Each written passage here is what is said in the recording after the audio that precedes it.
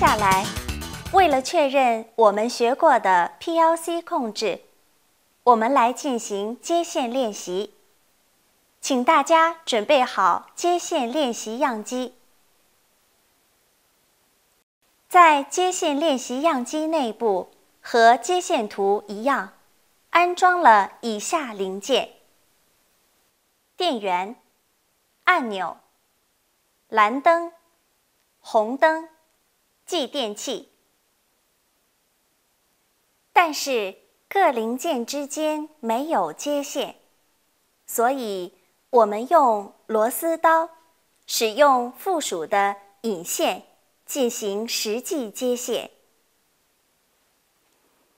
为避免触电危险，在确认接线结束之前，请一定不要接通电源线。接下来，确认电源是断开状态之后，请从1号开始按顺序接线。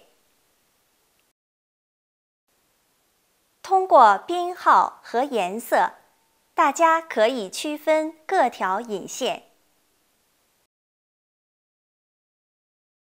把直流电源端子的4号、5号端子重叠，用螺丝进行固定。最后再确认一下有无接线错误。终于可以连接电源线确认动作了。打开开关，使继电器的 B 触点接通电流，蓝灯点亮。按下按钮，继电器的线圈通电 ，A 触点吸合，红灯点亮，蓝灯熄灭。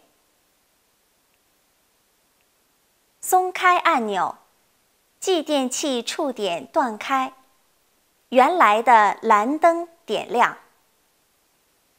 大家都做对了吗？